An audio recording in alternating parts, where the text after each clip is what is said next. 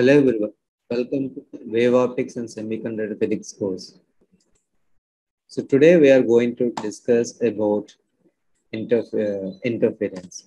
So before that, just I want to give a brief introduction or few more things which are useful to briefly explain about the interference. So that is first one is whenever there is a situation, there is a medium, two mediums separated by an interface. When light ray incident on that interface, it is there reflected and refracted. So whatever the reflected ray, it changes its phase by either 0 or 90 degree. It depends upon the what are the refractive indices of these things. So if the refractive indices of the N2, that means the second one is larger, then the phase change occurs by pi radians or 180 degree. Otherwise, there is no phase change occurs. So this is the first thing. And next, Snell's law. So as everyone know about, whenever the light ray incident on an interface, then there is a reflection or refraction will take place. So if the angle of incidence is theta 1 and the refractive indices of the medium 1 is n1, angle of refraction is theta 2 and the refractive indices of the second medium is n2, then there is a correlation between these things are n1 sine theta 1 is equal to n2 sine theta 2. So this is the one relation. Whenever you see this one, it is like some colors appear on this soap bubble. These colors, if you look at these colors, this side, if you see, left side, if you see this, one type of color pattern is there. Right side, you see another type of color patterns will there. So different color patterns you can observe by looking at the soap bubbles. And also in compact disc, the compact disc also will show different colors. And if you move or twist or if you change your angle of looking the compact disc, also there is a change in colors you can observe. The pattern is completely changed. So this is why. So basically this is colors are coming due to interference. Then how this interference is occurred, why these colors are coming. And also you can see some images like this which show the interference pattern. Like this color patterns will change.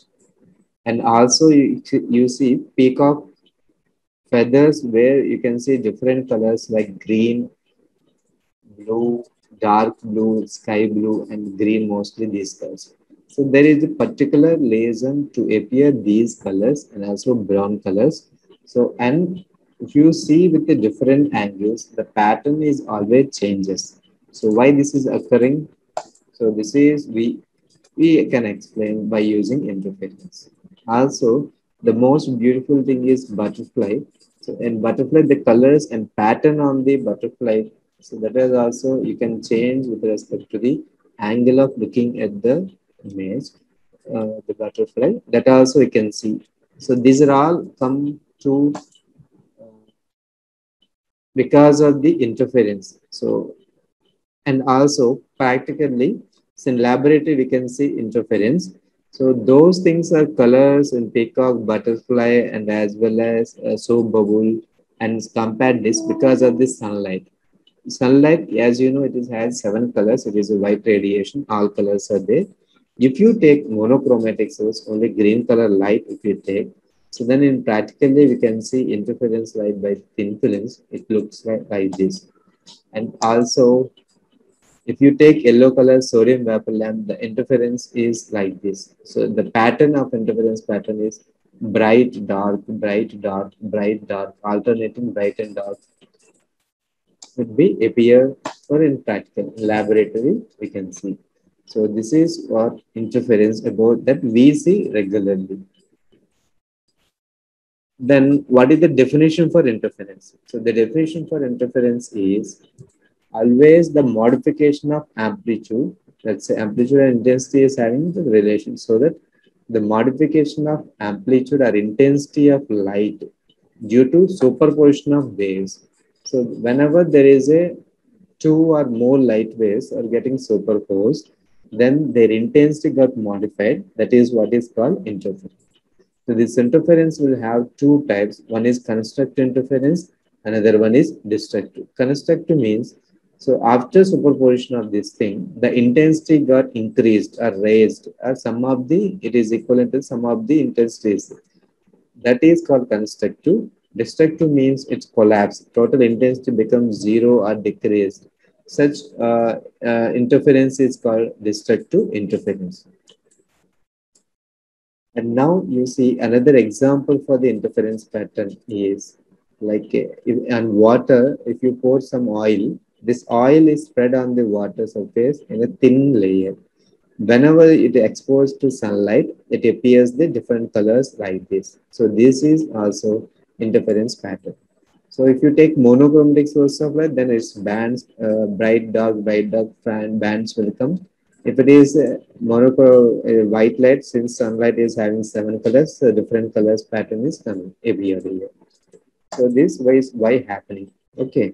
So before that, so as you everyone studied in previous classes about Young's double slit experiment. So what Young's has observed, whenever there is a white light or a monochromatic source of light, if we take, then if the monochromatic light or something like sunlight is incident on a single slit, one small slit is there, which is having the very diameter is in the uh, dimension of millimeters. Now, from this dimension, the light coming from this hole, it reaches to another two holes if you keep here. Here also the holes are in millimeter. So then what will happen? One source becomes here. Again, it is spreads from this hole and also it spreads from the this holes. Okay, whenever it happens like this, what will happen? The lights coming from this source, the light coming from this hole, so these two are getting superposed and produce a interference pattern on the screen. So that is like alternative bright, dark, bright, dark fringes. So this is what Young's double slit experiment. So initially he performed with the sunlight and he appeared that colored pattern is appeared. Now if you replace sunlight with a monochromatic source of light, then you appear bright, dark, bright, dark, bright, dark pattern. So this is Young's double slit experiment. So this we have studied earlier also. And now, so what it is constructive and destructive interference? Constructive interference means the wave one is having the same phase is same, amplitudes A1 square, A2 square, then resultant amplitude is A1 plus A2. So that intensity is A1 plus A2 whole square. For whereas in case of destructive interference, both are in opposite phase. That means it is like A1, it is A2, but it is minus A2. So A1 minus A2 whole square. If A1 is equal to A2, it becomes 0. Is here. This intensity becomes 0. This is destructive interference. The same thing we can see here from according to Young double slit experiment. One slit, one wave is coming and reaching this point here. Another wave it is coming and reaching this point. Whenever it is reaching here, there, if you look at this phase of this one and this one. So from this we can see it is goes to a out of phase. That means 180-degree phase difference is there, so that it gives the destructive interference. So the amplitudes are getting subtracted. However, in this case, it is like coming and reaching this point with which are these two waves which are having the same phase. That means constructive interference will occur. That means amplitudes are some of the amplitudes is occur. Okay, now, so in order to form interference pattern, what is the conditions that Young double slit experiment? So the some conclusions they have drawn and the construction, how these interference pattern occur. So first and foremost thing is the source should be coherent source. And second one is the slit size should be in millimeter, very, very less. And also the distance between the screen and the two slits, that means source should be large and it is dark enough. And also the frequency of the light should be same. So those are the main conditions to produce interference pattern. However, in first point, what is the coherence? What do you mean by coherence? Coherence means When two or more waves in a fixed and a predictable phase relationship each other is said to be coherence. Coherence means two waves or two or more waves. So when one wave is there, another wave is there. Whenever if you talk about what is the phase relationship between, what is the phase difference? That phase difference, if you take this one, phi is equal to phi 1 minus phi 2, that should be constant. It should be constant, and as well as our zero phase difference or constant phase difference should be there. That is called predictable phase difference. Then that is called coherence. So such sources, so those sources produce this type of waves that produce. That means one source, if you take one tube, okay, from this light is emitting. So whenever the light waves are emitting here, if you compare any two light waves, so that phase should be between the two light waves should be constant or maybe zero. Such sources are called coherent sources. Otherwise, those are called incoherent sources. Example for incoherent sources is sunlight, candles, normal lamps. So coherent sources means basically we cannot produce naturally coherent sources. Okay. So but sun, candlelight, lamp, tube light, bulb, all these are incoherent sources. Now, the two independent sources.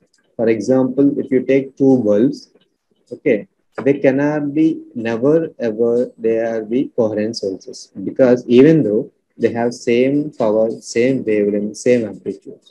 Same type of bulb, for example, 100-watt bulbs. If you take 200-watt bulbs, then 200-watt bulbs cannot be a coherent sources. That means two waves are having the same power, same wavelength, same amplitude is there, but still they are not coherent sources because whenever you, the moment you switch on the light, the waves produced from the bulbs, they cannot maintain the constant phase relationship. So further, in order to produce coherent sources, there are two secondary sources which produce. From the secondary sources, we can produce a coherent source. For example, one source is here. From this source, waves are coming. And from this source, the two switches are there. Again, two light sources are produced here. Again, from this one light source is coming, and then from the one light source is coming. So these two are getting sources. These two are derived from the one single source. So then these one and two are acts as a coherent source because it is derived from only one source. And similarly, for example, if you take a light ray, which is incident on here, and here what will happen? It is getting transmitted, it is getting reflected. So this reflection and it transmitted. These one and two are derived from this which source? This is source from this light source.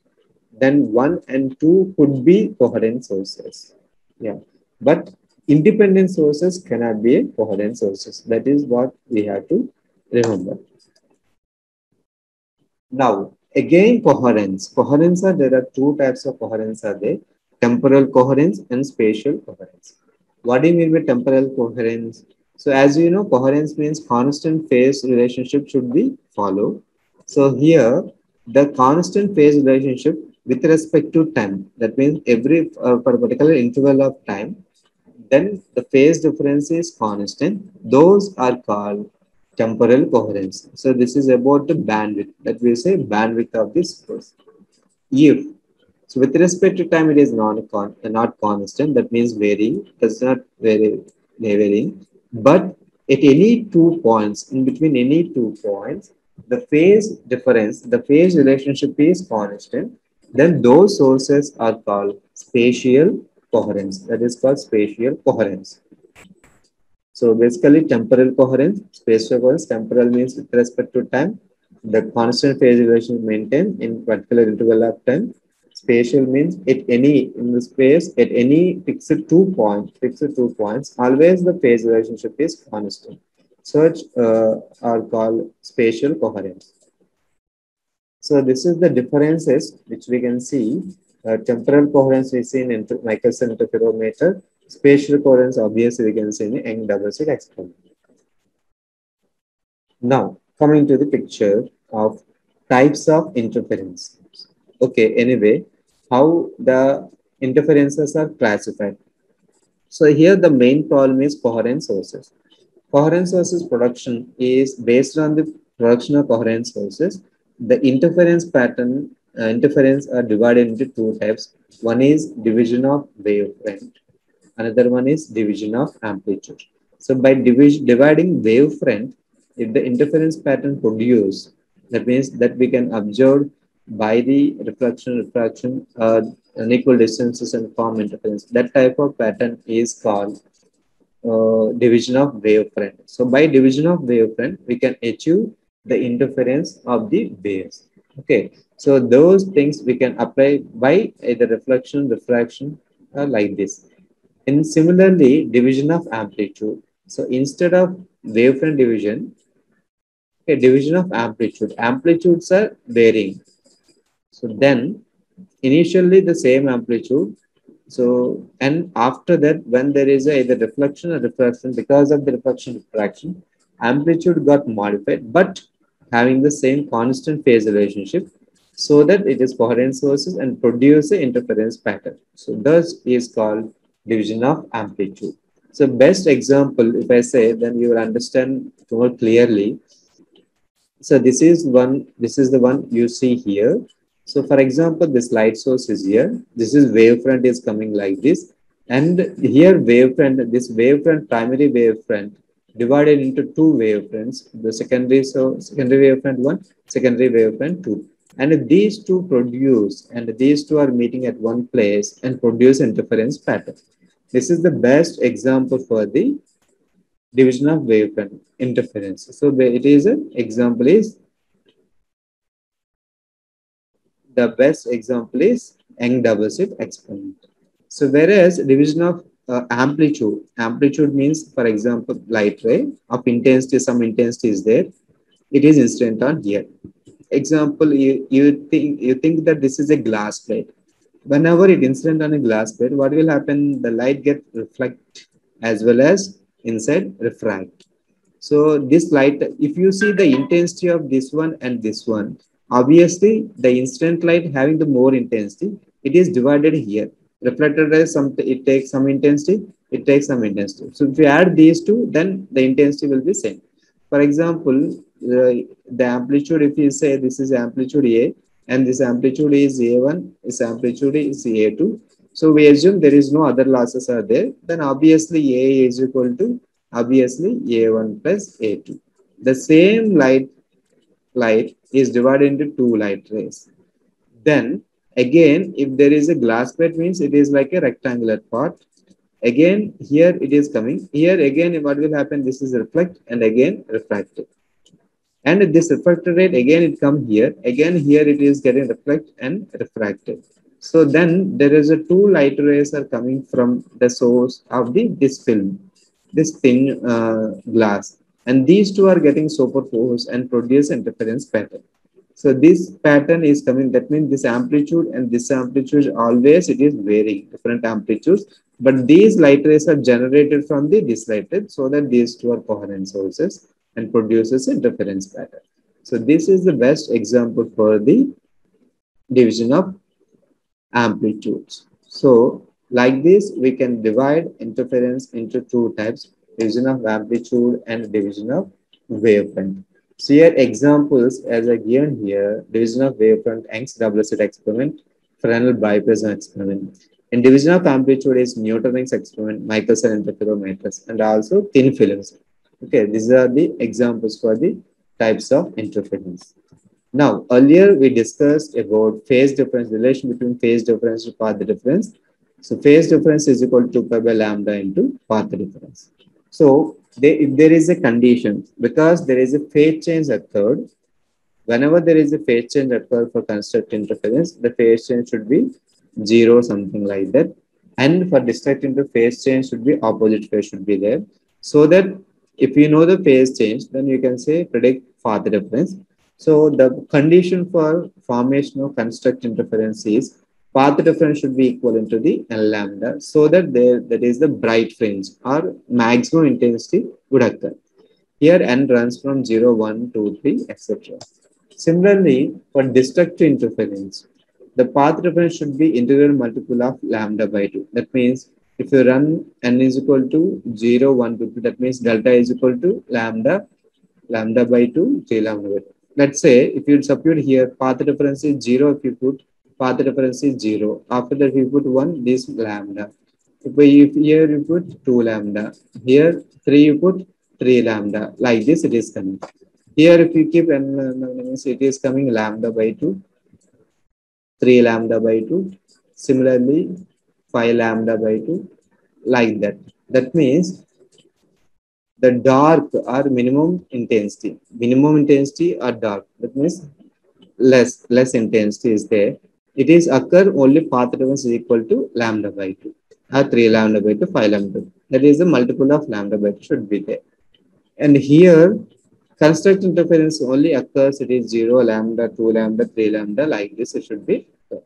So this is about the interference, uh, constructive and destructive interference conditions.